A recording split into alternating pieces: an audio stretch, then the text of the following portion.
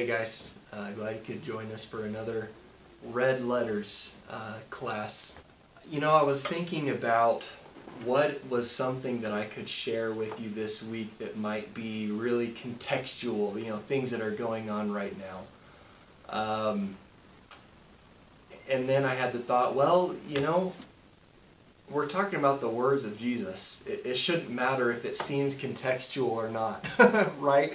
Everything that Jesus says should be contextual to our lives, and if it's not, we need to figure out how to make it contextual to our lives.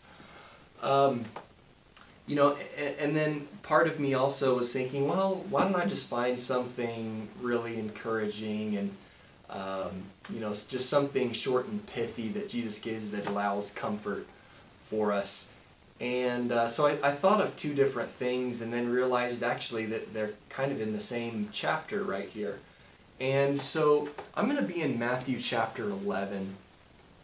And I'm not going to actually read through the whole chapter or anything like that. I'm just going to pause between each section, put up the verses on the screen, and you can choose to pause the video if you want and read through it, or you can read through your own version if you prefer that. And then I'm just going to comment a little bit on what I'm seeing and what I've learned this week, questions that I'm thinking through.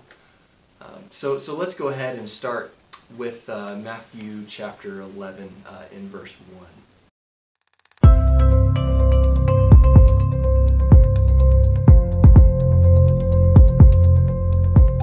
So here you have John, who's imprisoned by Herod because John, as you know, was kind of condemning Herod's act of marrying his sister-in-law after his brother had died.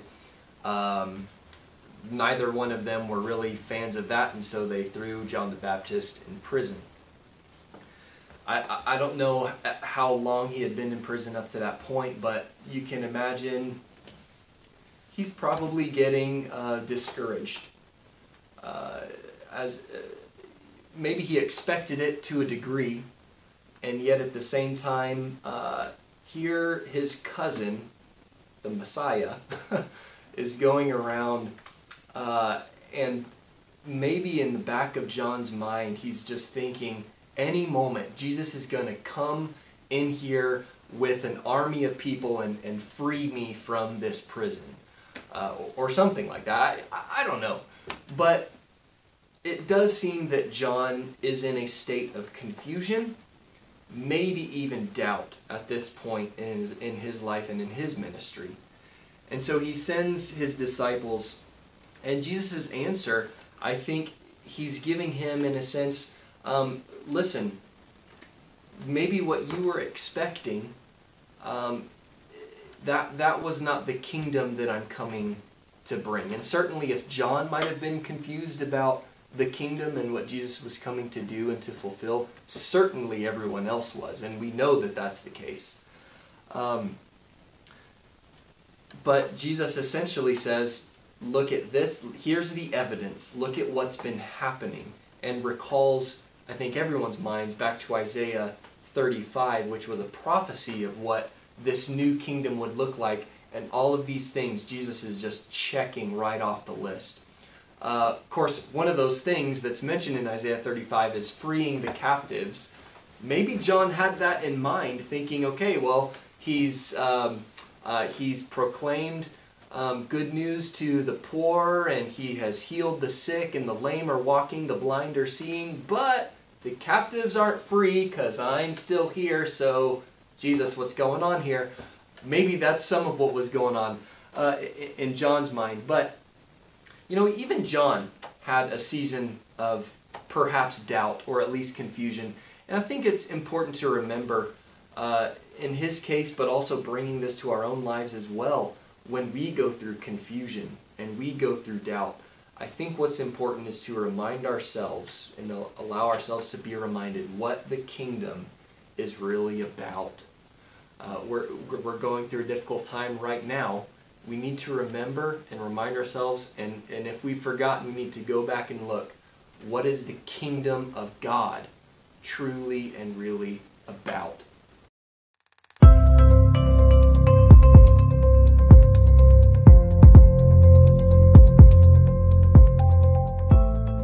So in the this next section, he seems to be addressing everyone else's confusion, talking more about John, kind of lifting him up, kind of on a pedestal, almost in a sense, as being the one that the Old Testament did in fact prophesy, the one who would make the path straight. He was this prophet like Elijah who would come.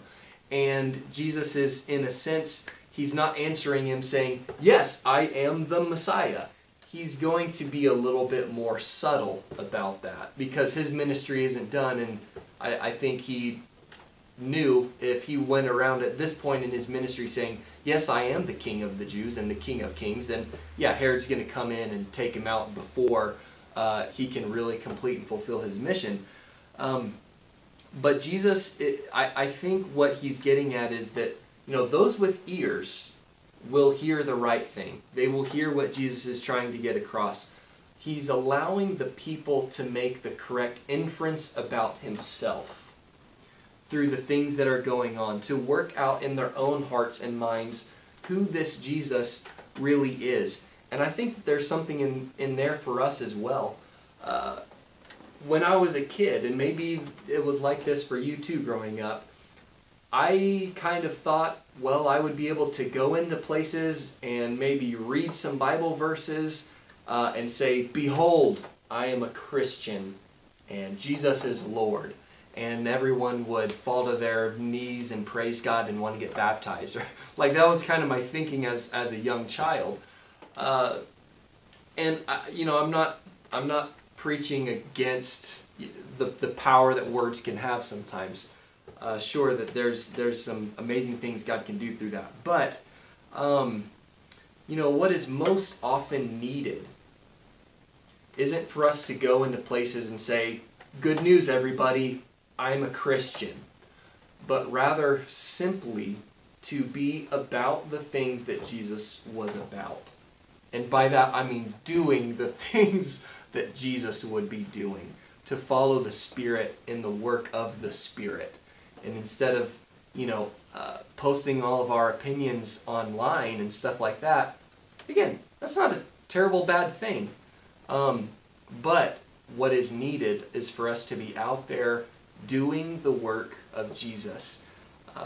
Drawing people's attention to that. The work that God is doing in the world and how His kingdom is in fact expanding and growing, and the gates of Hades won't overcome it, nor will any other kingdom of this world. But to draw people's attention to what God is doing and allow them to make the right inferences, to make the right judgments for their own lives and what their own life needs to be about.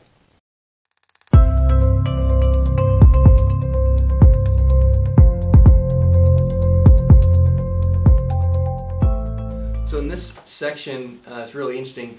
Jesus is essentially just condemning their obstinate minds, okay? They are just unwilling to be moved or to change direction. He said, John didn't eat or drink when he came, and you called him demon-possessed. And I've come eating and drinking, and you're saying I'm like the rebellious son of Deuteronomy 21, right? A glutton and a drunkard who... if you read Deuteronomy 21, the parents are supposed to bring a rebellious son to the community and say, this son of ours is rebellious, and they would stone him to death. I don't know if that ever happened or not, but it seems as if the people are saying, Jesus is like this rebellious son. We should probably just stone him to death right now. And Jesus is just pointing this duality out in their minds. You can't do anything right. Your mind is made up, and you're obstinate, and you're unwilling to bend and to be moved and to accept the kingdom that I'm inviting you into.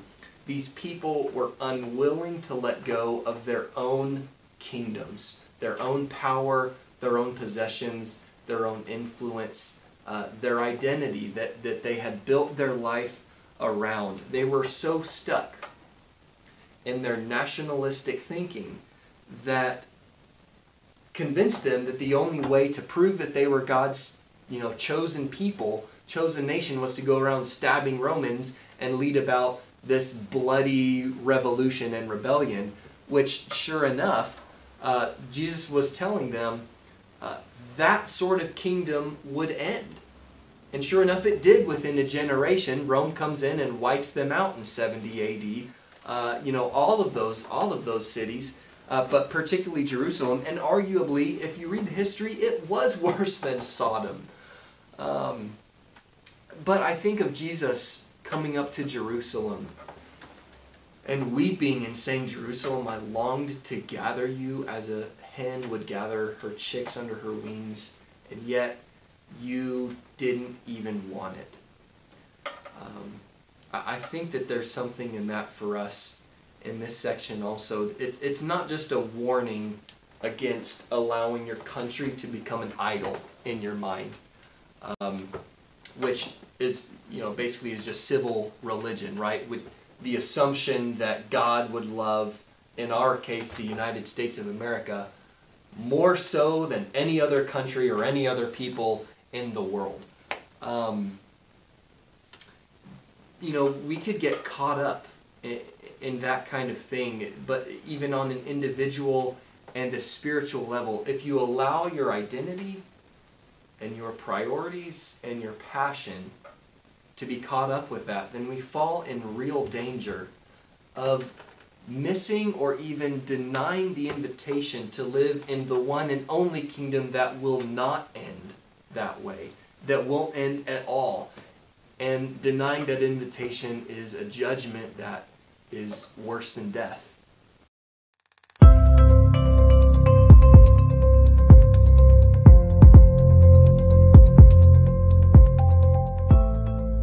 So we have another invitation at the end that Jesus gives us, just to kind of end on maybe a more positive note. For the Jews, gaining godly wisdom was the pinnacle of pursuits, right?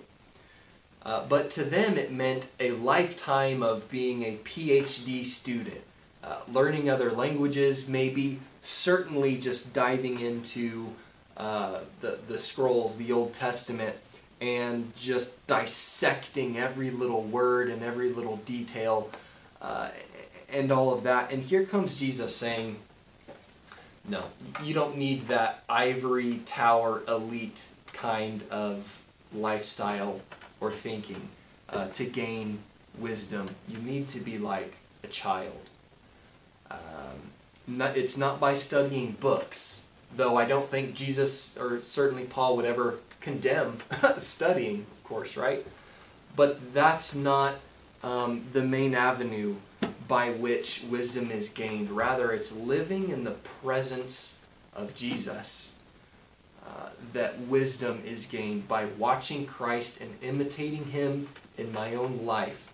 That's how you gain wisdom. And I'm sure Jesus is just looking around at all of the people that are following Him and just having this recognition, this realization that here you've got the poor, you've got tax collectors, and you've got sinners, and you've got common fishermen who were learning more about the presence of God and drawing closer to God than the Pharisees ever could, simply because they were following Christ.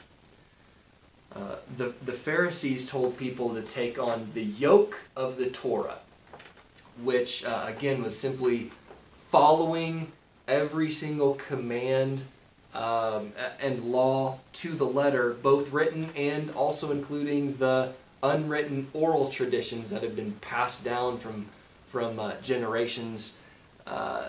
Extra stuff that they were putting on the people that Jesus also condemned them for. But Jesus says to take His yoke, which is easy to bear. My yoke is easy and my burden is light. And that's not to say that following Jesus is easy, because I think we know that it's not so often. After all, He said that taking up one's cross might, for some, mean leaving even family. For many, it might mean leaving possessions. And certainly, it's about putting off your own life, passions, pursuits, and giving all of those things over to God. But the sense that one should get from putting those things in God's hands. Family, relationships, possessions, my future, all of that. The sense that we should get is an overwhelming sense of rest and peace and relief and relaxation and refreshment. I didn't mean for all those to start with ours, but they did. But yeah, putting those things in God's hands ought to bring rest, relief, refreshment. So I'm just praying for that for each one of us. For one, that we might recognize which earthly kingdoms and which citizenships we might be allowing to obscure our vision of and our passion for the kingdom of God.